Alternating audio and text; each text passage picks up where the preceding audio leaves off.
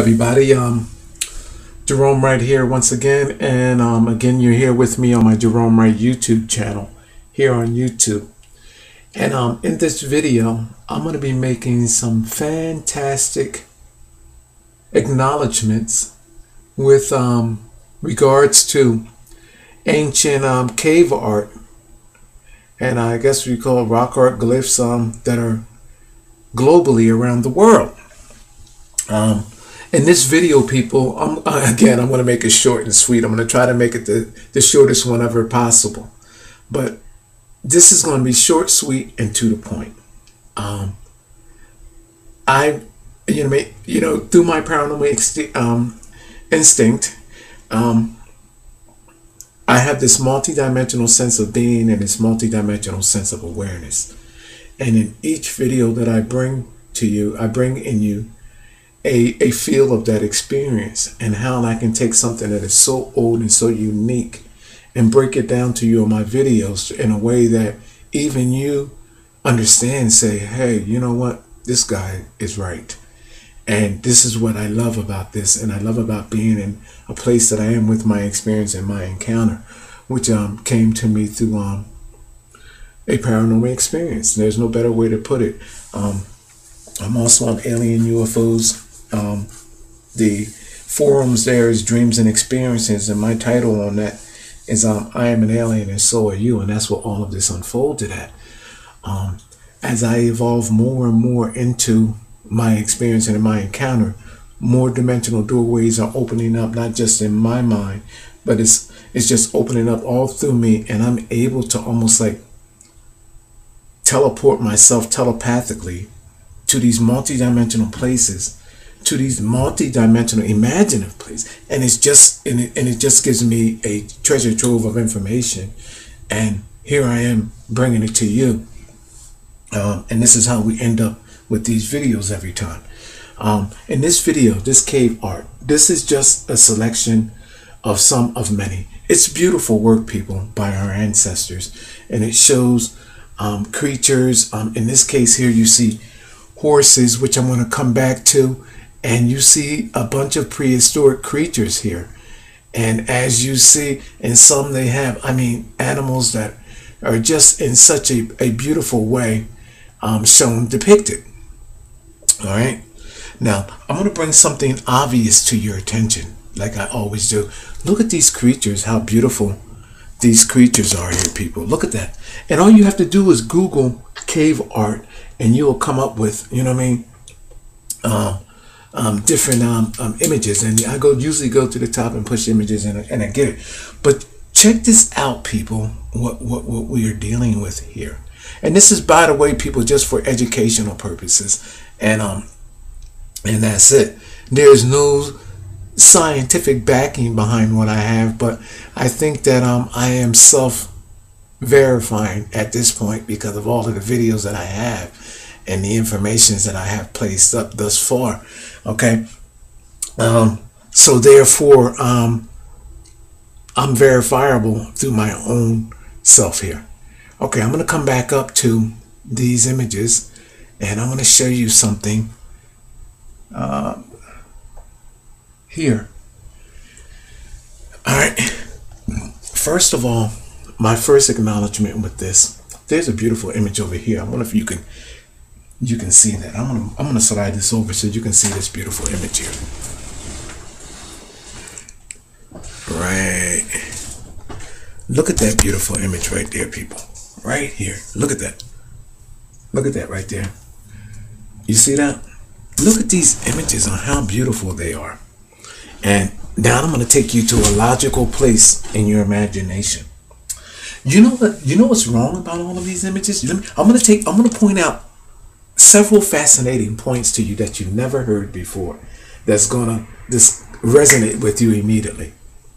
You know what the main problem is with this? What's wrong with this? These overall pictures of this beautiful cave art. You know what's wrong with this? The first logical thing that is wrong with this, people, is that our cave ancestors made such beautiful drawings of these animals, very descriptive, but nowhere globally, except I believe in Siberia, up in the up on that mountain, that megalithic mountain, that you will find descriptive images of cave people. They're drawn as sticks and everything else and everything but in a beautified way as these animals are. It doesn't make no sense, does it? No, it does not.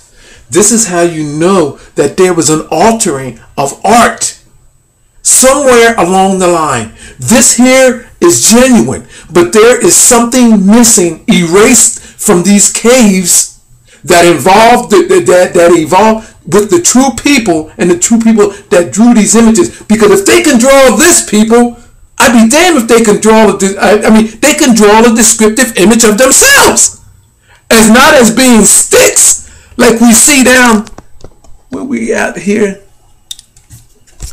Look at this. A beautiful animal here drawn, and then you got a stick person laid down there. You know damn well that that's not right. Something is wrong, people.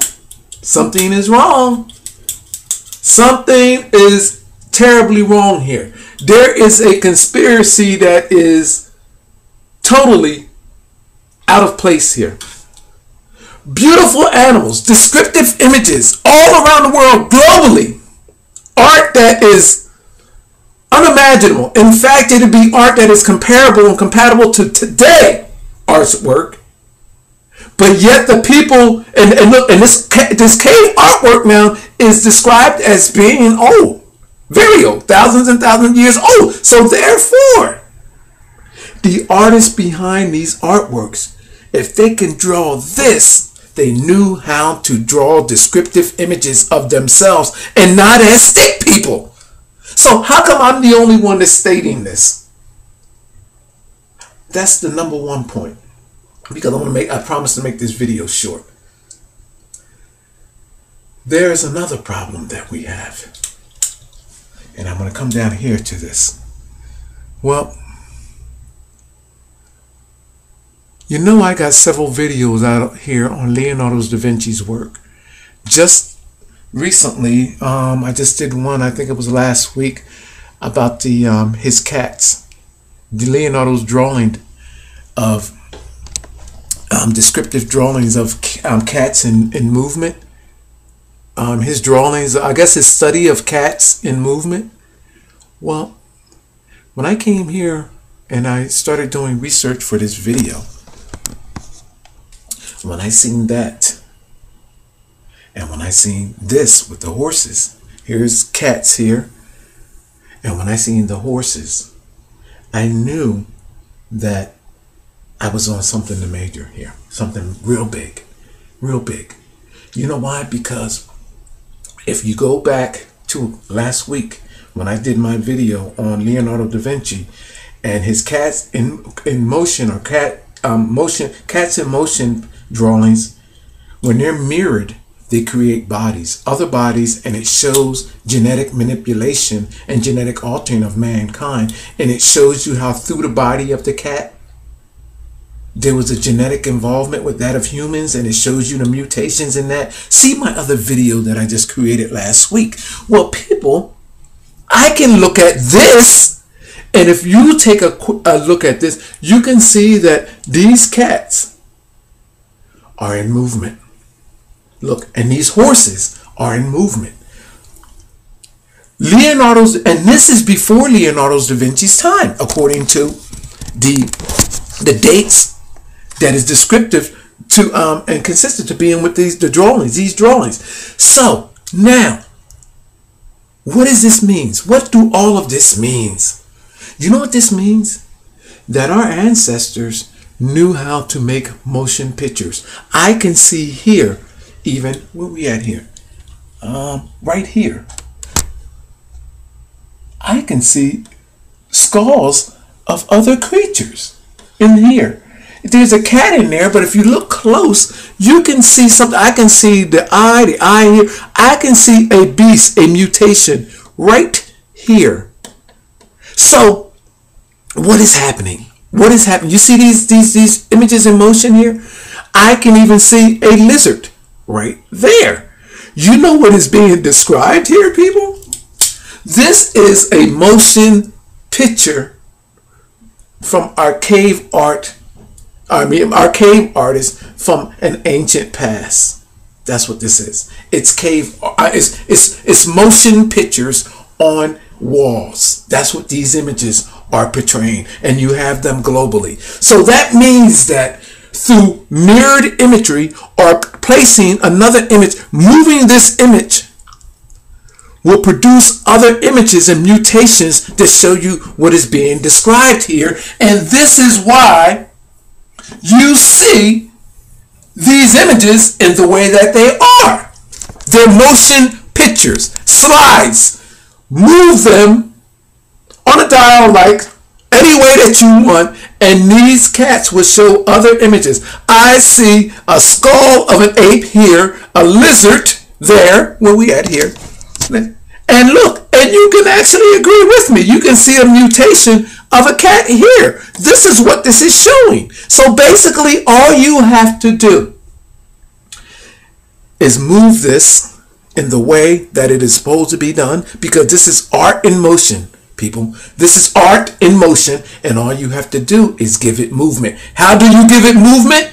You do an overlayment or you do mirror imaging, and you just move it around, and it's well, not a dialect, but like on a protractor, and the image starts to move, and it shows you which creatures contributed genetically to what is being described here in a genetic change and a genetic altering, which involved animals and that of mankind. And this, people, is a global thing, a discovery that can be applied to all of our cave art. But again, notwithstanding the fact that our ancestors were giving credit for making these beautiful art images, but yet stick images of themselves alongside of these beautiful artworks. People, something is wrong. If you accept that shit, then something is wrong with you, because something is horribly wrong here. But you know what? Thanks to my genuine paranormal experience and people like artists like 14th century artists like Leonardo Davinci and other artists that knew about this, based on underworld information, secret information that they knew and they encrypted in their artworks, that is the same describable messages that you see in ancient religious artworks, where you see where everybody is clustered up like this. And those Renaissance images of religious images all globally. Look at these images. And it's stolen ideas, stolen technology from here. It's art in motion, like slide motion pictures. I'm going to leave this video alone. Google cave art and agree with me that there, hold on, let me bring that to this rhinoceros, and agree with me, people, that there is no way, hold on, let me bring this one image up. Whoa, whoa, whoa, whoa, whoa. There is no way that our ancestors,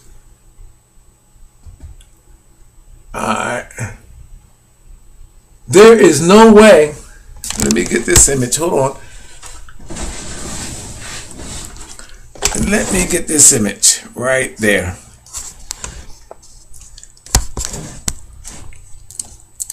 And you have a it looks like a rhinoceros with horses.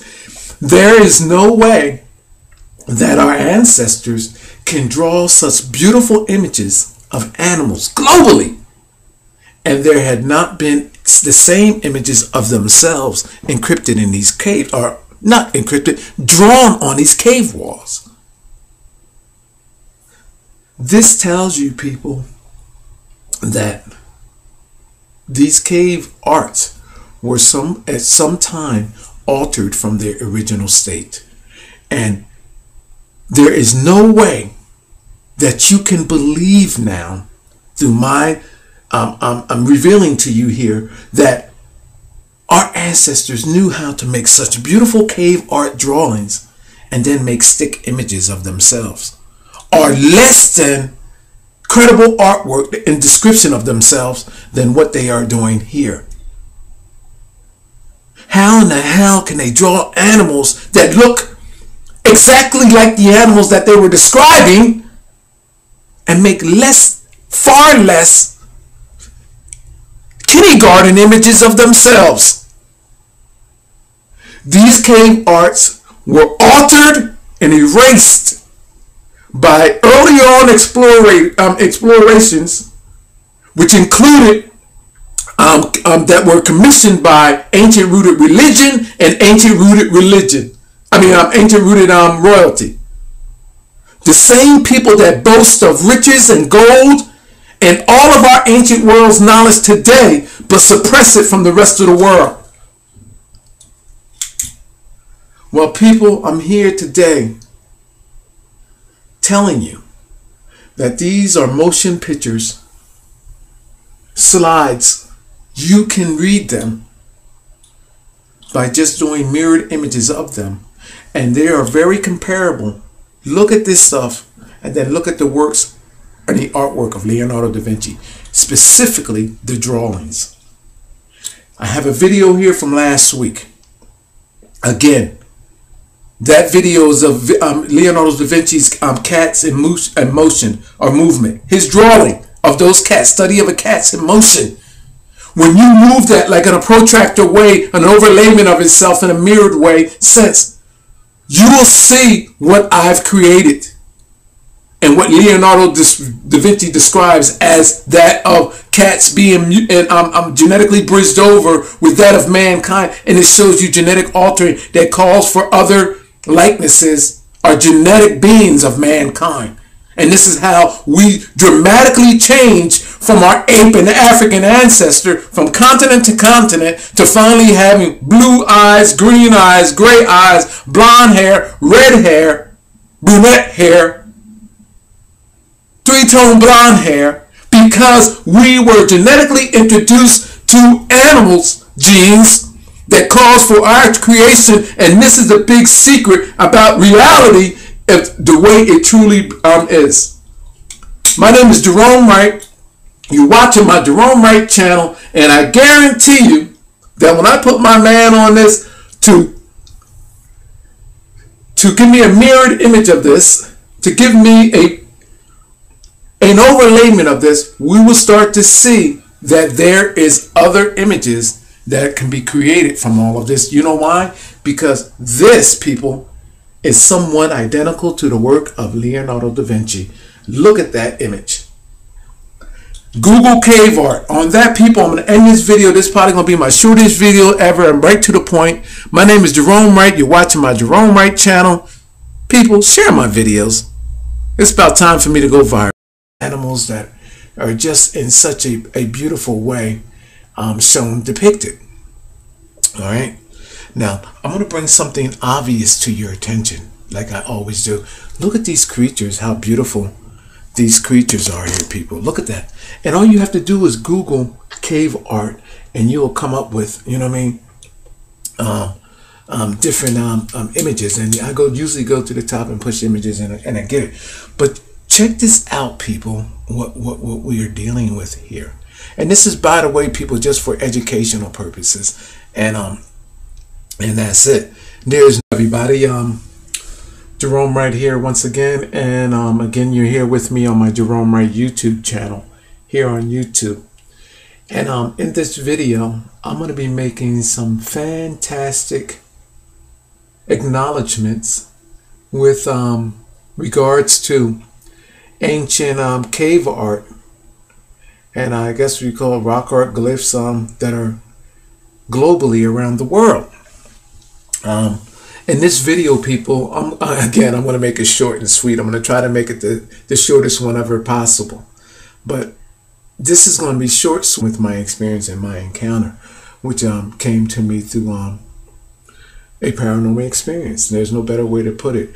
I'm also on alien UFOs. The forums there is Dreams and Experiences, and my title on that is I am an alien and so are you, and that's what all of this unfolded at. As I evolve more and more into my experience and in my encounter, more dimensional doorways are opening up, not just in my mind, but it's just opening up all through me, and I'm able to almost like teleport myself telepathically to the and to the point.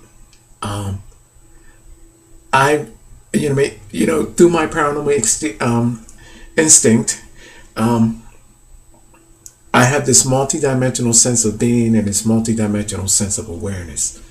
And in each video that I bring to you, I bring in you a feel of that experience and how I can take something that is so old and so unique and break it down to you in my videos in a way that even you understand, say, hey, you know what? This guy is right.